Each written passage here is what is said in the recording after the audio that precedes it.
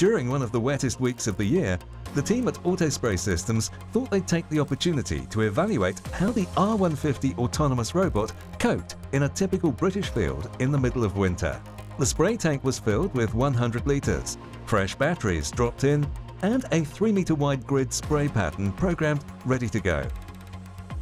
Jonathan Gill, robotic engineer and leading agricultural mechatronics researcher at Harper Adams University, had just the right field and invited us to use the hallowed Hands-Free-Hectare.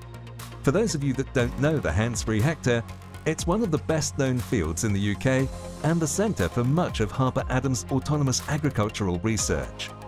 The soil type is Soilscape 18, which is typical of 20% of the UK and described as slowly permeable, seasonally wet, slightly acid, rich loamy clay soil. And on the day we were testing, it was certainly seasonally wet.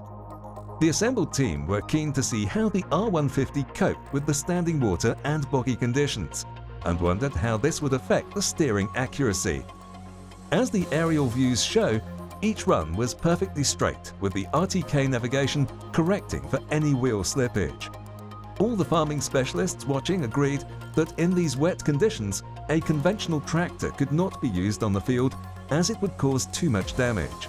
But weighing in at only 200 kilos empty and 300 kilos fully loaded, the R150 barely left a mark. This real-world trial proved that the R150 copes perfectly with typical British winter conditions. Its RTK steering wasn't thrown by the slippery mud, and it covered over 3.4 kilometers between battery changes, giving it the capacity to cover up to 4 hectares per hour even in this demanding environment. If you're looking for a multifunction, autonomous agricultural system that's ready for the real world, find out more at autospraysystems.com.